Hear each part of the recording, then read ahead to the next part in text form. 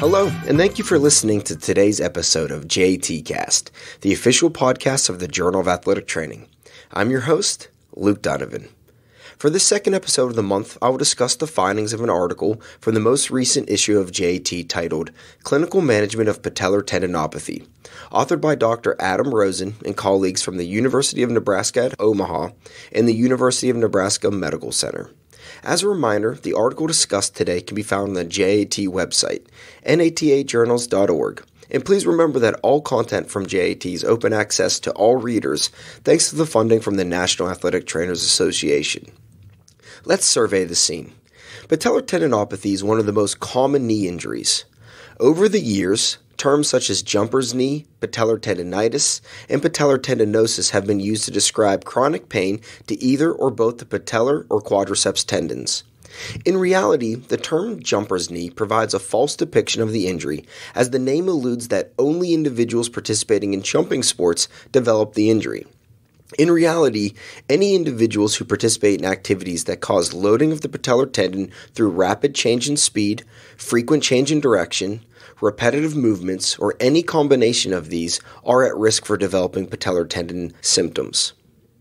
Histopathological examinations also indicate that a clinical diagnosis of tendinitis, implying acute inflammation, or tendinosis, implying degeneration of the tendon tissue, are often incorrect.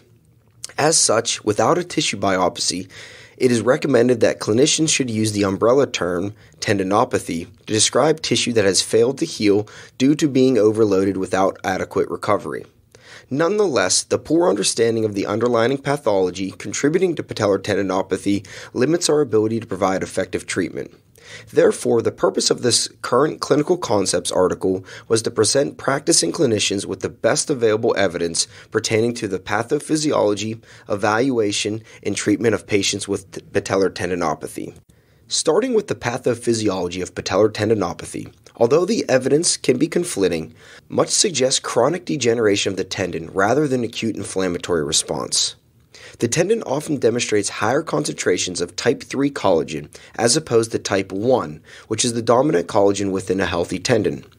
Furthermore, the collagen fibers of a pathologic tendon appear to be thinner and less organized.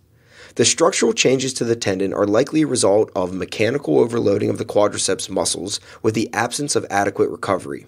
In response, the tendon begins to weaken in response to the excessive submaximal tensile strain placed on the tendon. Certain risk factors have been identified that may expedite this process. A primary risk factor is participation in activities that repetitively load the patellar tendon coupled with training behavior. Patients with patellar tendinopathy demonstrate significantly higher training volumes, previous training volumes, and match exposures when compared to individuals without the injury. Aside from behavioral factors, a recent meta-analysis found that higher body weight was associated with patellar tendinopathy, and despite common speculation, the type of playing surface was not related to the development of the injury. Other studies have observed differences in muscle strength, static alignment, and range of motion when comparing individuals with and without patellar tendinopathy, or found a relationship between these measures and the level of self-reported disability. Some examples of these clinical measures are decreased quadriceps and hamstring strength and flexibility, decreased dorsiflexion range of motion, increased pelvic tilt, and increased static genu-valgum alignment. Biomechanically, decreased sagittal plane motion of the hip and the knee during movement has also been associated with the development and continuances of the injury. Patients with the condition typically present with insidious pain localized to the anterior knee over the patellar tendon. Early on, the pain may be present during the start of activity and begin to diminish as the activity continues. As the condition advances, pain may continue through the activity.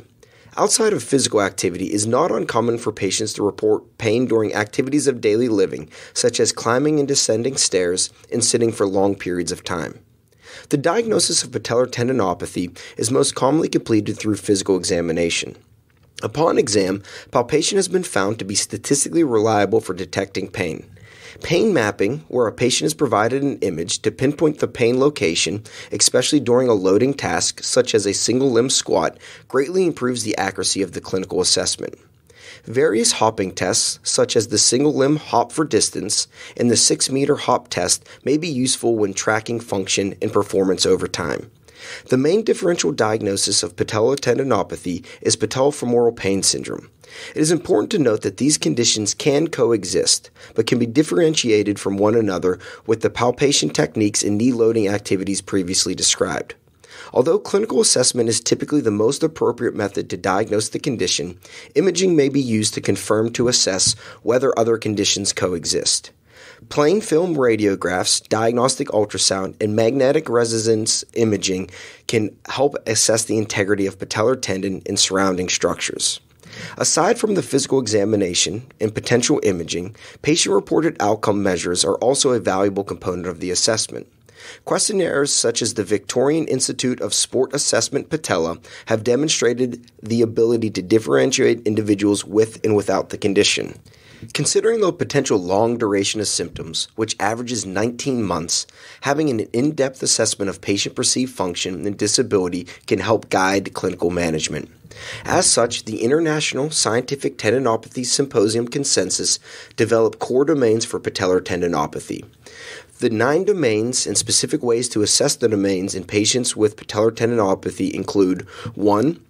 Patient rating of condition, measured using a global rating from 0% to 100% of the patient's feeling about patellar tendinopathy status. 2. Activity participation, measured using the Tegner Activity Scale or Activities of Daily Living Scale. 3. Pain during activity and or loading, which can be measured using a 100 millimeter visual analog scale immediately after completing a single limb squat. 4. Patient function, examples being either the lower extremity functional scale or the Leisholm knee scale. 5. Psychological factors, measured by the Tampa Scale of Kinesiophobia. 6. Physical function capacity, assessed by measuring quadriceps strength, quadriceps flexibility, and completing the single limb hop for distance and 6-meter hop tests. 7. Disability, measured using the Victorian Institute of Sport Assessment Patellar Questionnaire or the Oslo Sports Trauma Research Center Patellar Tendinopathies Questionnaire. 8. Health-related quality of life, using the short form survey 36. And 9. Pain over a specific time, measured using a 100 millimeter visual analog scale for pain. Now that we've provided an overview of the assessment, let's talk about clinical management. Patellar tendinopathy rehabilitation can be lengthy, which can often be tiring for both patients and clinicians. Again, an in-depth assessment can aid with developing an organized and patient-centered treatment program. Conservative treatment is recommended, where surgery should only be considered for patients with severe symptoms that reduce function and quality of life, and only after conservative treatment has failed. The rehabilitation process can be broken into 4 phases, which are symptom management and load reduction, recovery, and return to unrestricted sport participation. The progression across these phases are dependent on severity, compliance, pain, and duration of symptoms. Let's work through the provided example depicted in Table 2. I want to acknowledge that the timeframes may differ between patients and that the table is meant to provide a rehabilitation framework that can be tailored to align with an individual's characteristic of that of your patient. For symptom and load management, where this phase may last 4 weeks, studies have shown that complete rest and passive modalities are inferior to exercise and progressive loading regimens. Therefore, finding the balance between reducing tendon stress and optimizing loading is key. Initially, the volume and frequency of activities should be reduced to being below 25% of normal volume. Appropriate load can be monitored and progressed using a pain monitoring model. Most pain monitoring models rely on visual analog scales where a threshold of acceptable pain is identified. In this case, a 5 out of 10 is considered acceptable, where if a patient reports a 5 out of 10 at the end of an activity, they may resume training the following day as long as the tendon pain is reduced to being below a 5. Other activities that can be completed in this first phase include replacing jumping, squatting activities with aquatic therapy, completing isometric quadricep activation exercises, completing Spanish squats, completing quadricep stretching, and including some modalities such as noxious TENS and low-powered laser, as well as ionophoresis.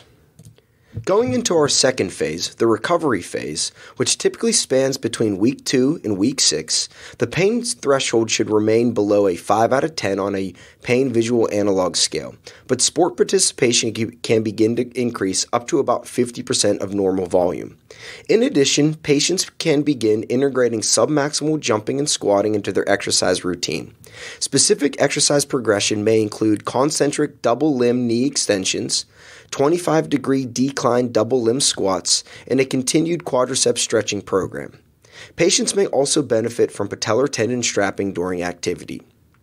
For our third phase, typically between 4 and 12 weeks, patients will begin to start the rebuilding phase. During this phase, the acceptable pain threshold is now reduced to 3 out of 10, and sport participation volume is progressed up to 75% of normal training. Patients can now begin working toward maximal jumping and moderate plyometric training.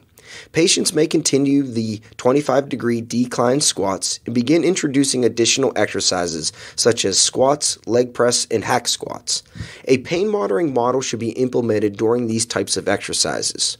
Quadriceps flexibility and patellar tendon strapping should also be continued to used. The final phase, which typically begins approximately 12 weeks after, should include unrestricted sport participation. With that being said, pain monitoring with a threshold of 1 out of 10 should continue to be implemented. In addition, the 25-degree decline squats, traditional squats, leg press, and hat squats should be continued and progressed to great loads as strength continues to increase.